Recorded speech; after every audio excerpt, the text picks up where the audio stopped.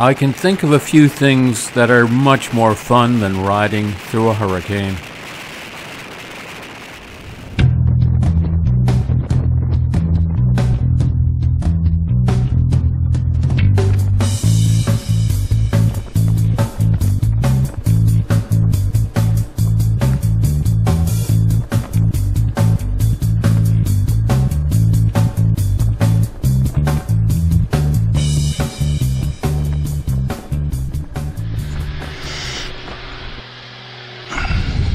I had a good night's sleep at the Trailsman Motel, and I made a note in my day timer that the included breakfast was good.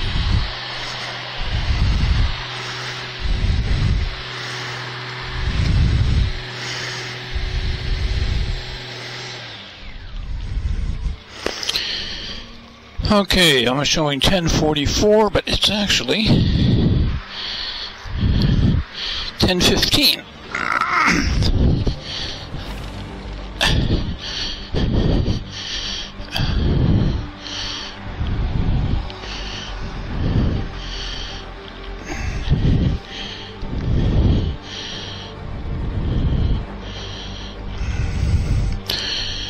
And it's going to be like a sauna in my...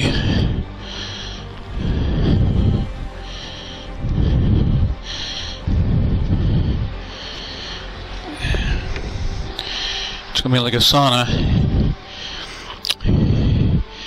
in my rain jacket. The new mic in my helmet certainly does pick up the breathing. Sorry about that.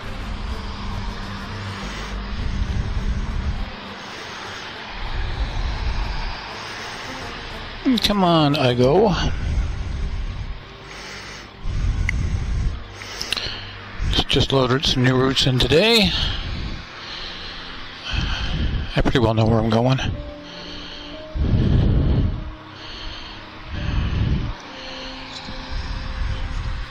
I don't have a long ride today, which is a good thing, because I'm going to be running into the remnants of Hurricane Beryl. Anyway, it flooded a lot of Nova Scotia.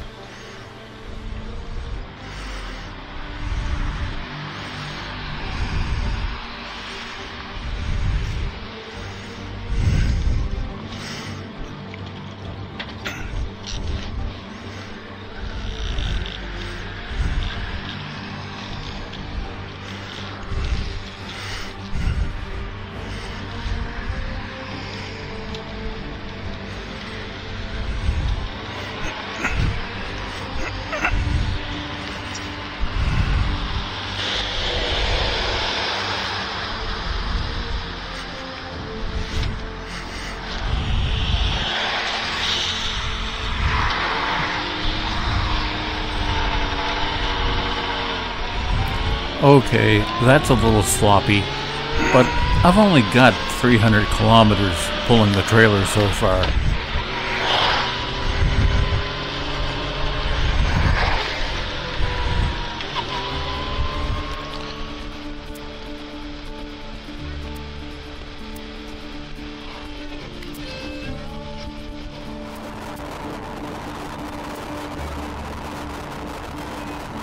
I'm barely 10 minutes down the road, and the pavement's already dry.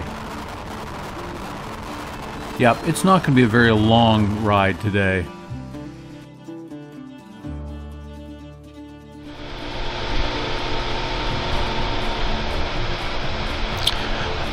Okay, Provincial Park Road. So here's where I should have been staying last night for 30 bucks instead of 165. I did not want to be packing up in the wet. Now, maybe that's just, you know, it's early in the travel game. I'm not wanting too much inconvenience. I'm going to be wet for the next couple of days while riding, so.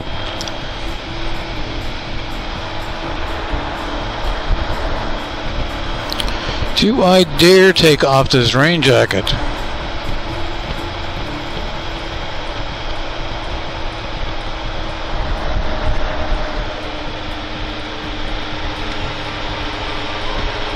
I'm telling you, I kind of want to.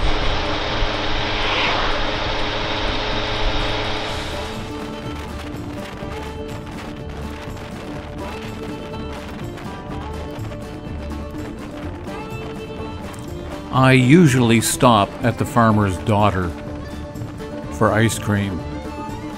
And 11 o'clock in the morning is not too early for ice cream, really. But I guess I was full from breakfast. I did decide, though, that yes, I am going to get the rain jacket off.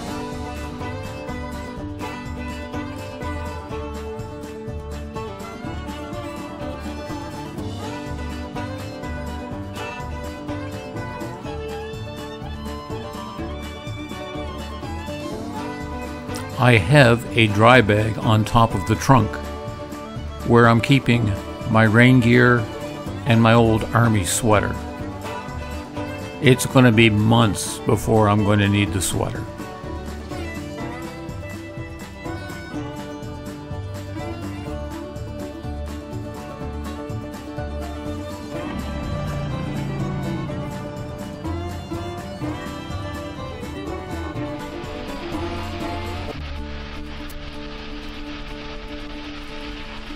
A lot of the Trans-Canada going through Cape Breton is only 2 lanes and not enough passing opportunities. So ease it back, take your time.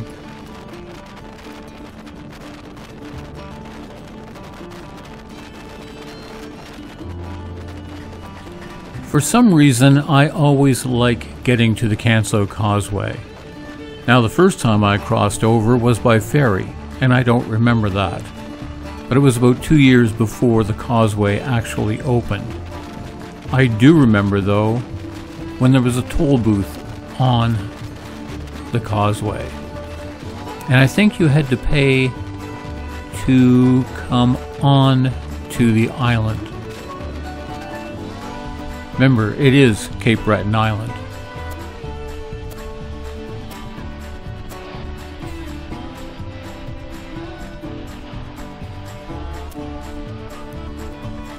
I always joke that I have to come to the mainland to play in traffic. I'll really be laughing when I hit Los Angeles in a month and a half.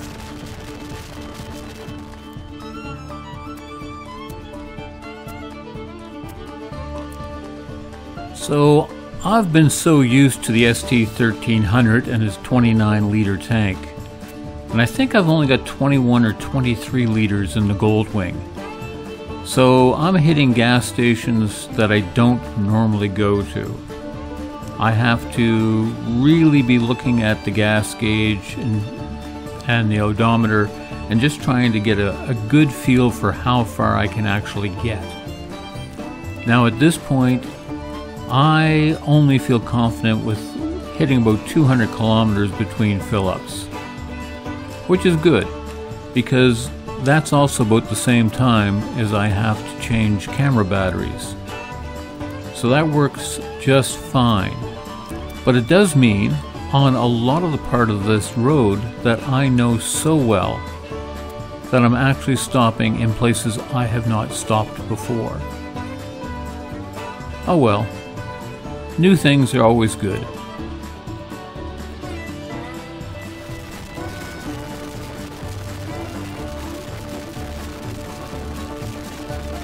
I have been checking the Weather Channel every time I stop, but I can also see by the clouds that I'm heading towards that, yeah, I'm going to be into some weather.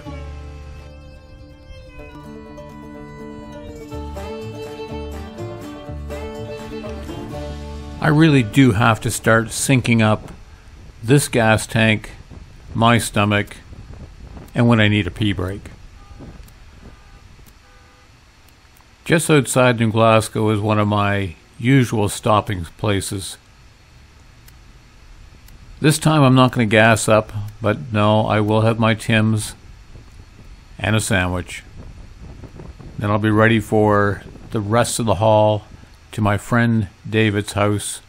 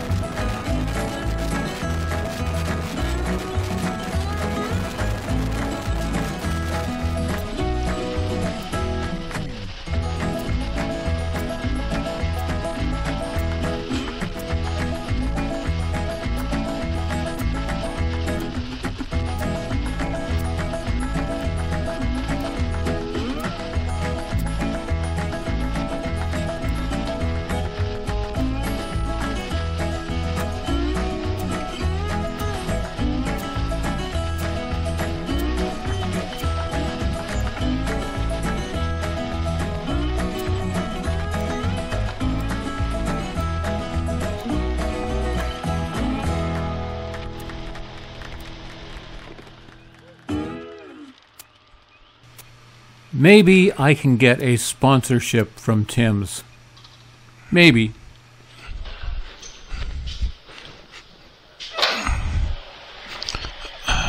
What a difference 20 minutes can make.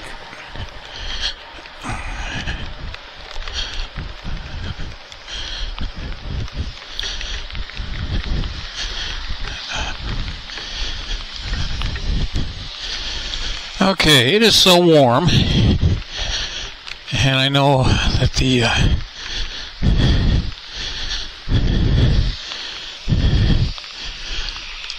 rain suit is not going to help me very much. Not in this kind of rain.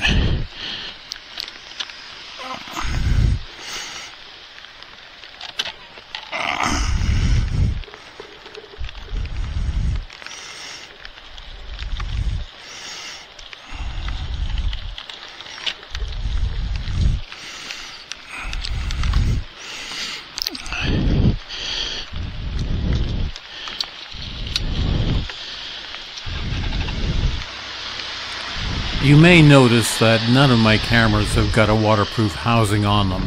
They actually do quite well in semi-wet weather.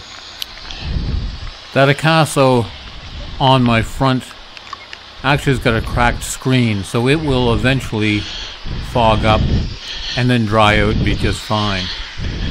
The Wolfang 420s on the back on the trailer and the one on my chin are fine in the wet. Okay, that was fun. I was just in Tim Hortens here in DeBert. Random stop.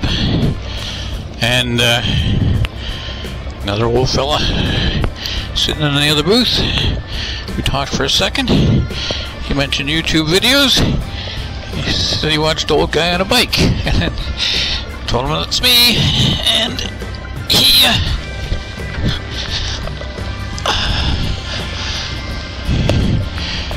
he said, yeah, I thought it was.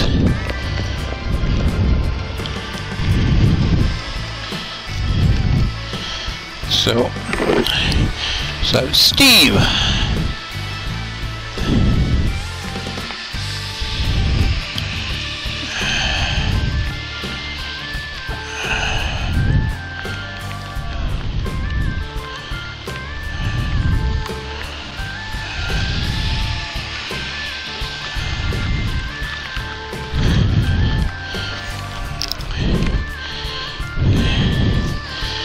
Okay, there's something very wrong here with the GPS. So I'm heading for Spring Hill.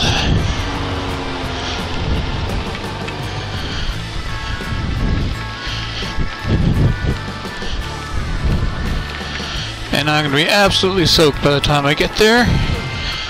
But it's warm soaked. I won't even need a shower tonight.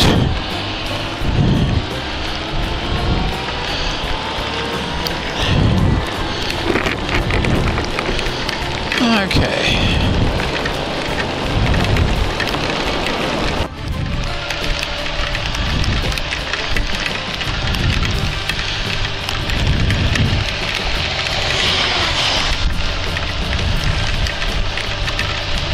Glenholm and Amherst.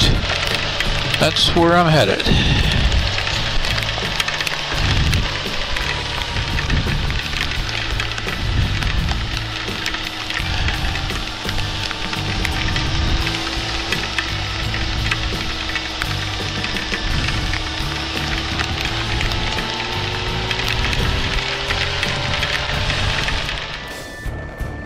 I just have to go a short ways still on the Trans-Canada before I get off the road and take what would normally be actually a nice scenic drive. Today it's not going to be quite so scenic.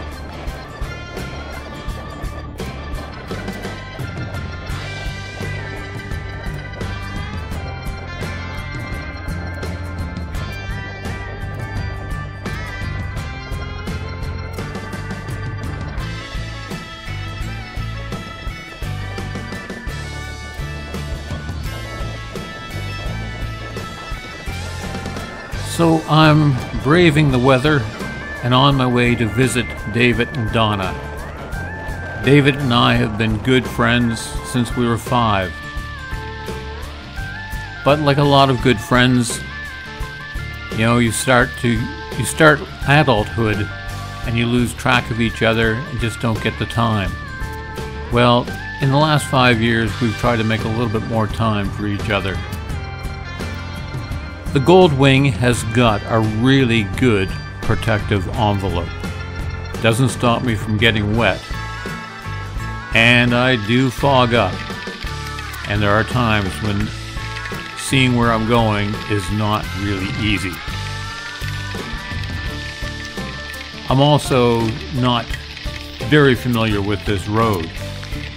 There's other people who are, and I'm starting to get a few vehicles piled up behind me. Luckily, churches usually have got good parking lots. And I've got to check exactly where I'm going, as the GPS, I just don't totally rely on it sometimes.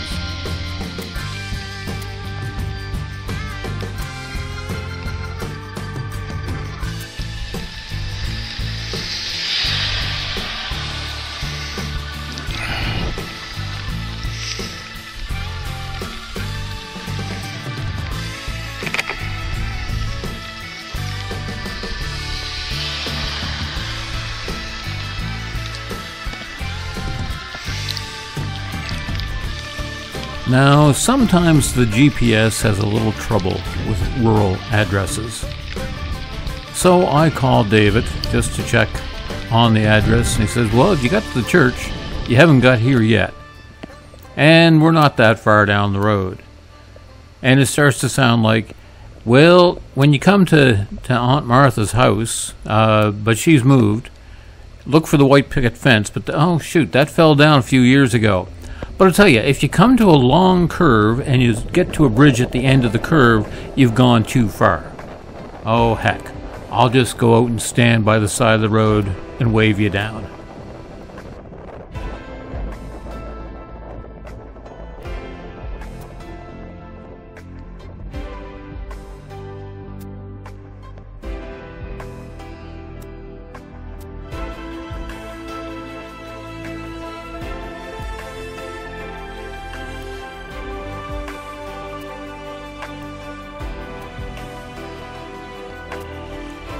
Now, with 900 pounds of motorcycle and another 450 pounds of trailer, I have found that there are some things I don't want to get into.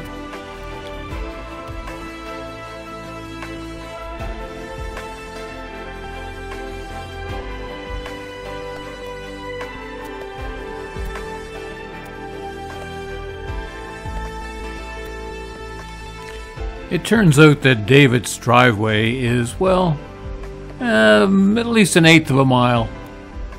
And it's dirt road, which is fine, it's well packed. But he does admit that it actually ends up on grass.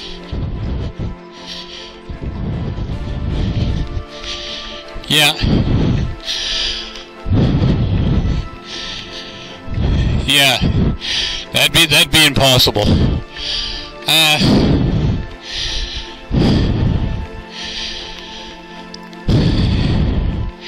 You know what? I think I better just pull it in and leave it up there.